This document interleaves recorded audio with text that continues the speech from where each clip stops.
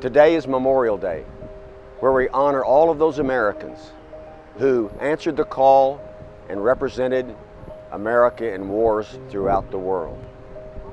Those soldiers, sailors, airmen, members of the Coast Guard,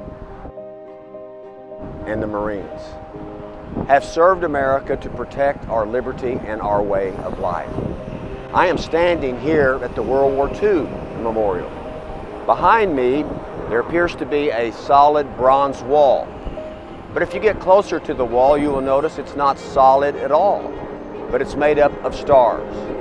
There are over 4,000 stars on that wall. Each one represents 100 Americans killed in the Great World War II. That would be 400,000 Americans died for the rest of us. Most of them were very young. 22,000 were from the state of Texas.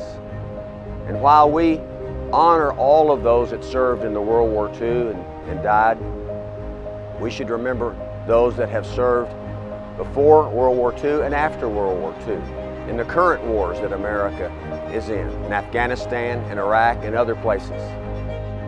In my office, I have 40 photographs of men and women, all volunteers from all branches of the service, who have been killed in those recent wars.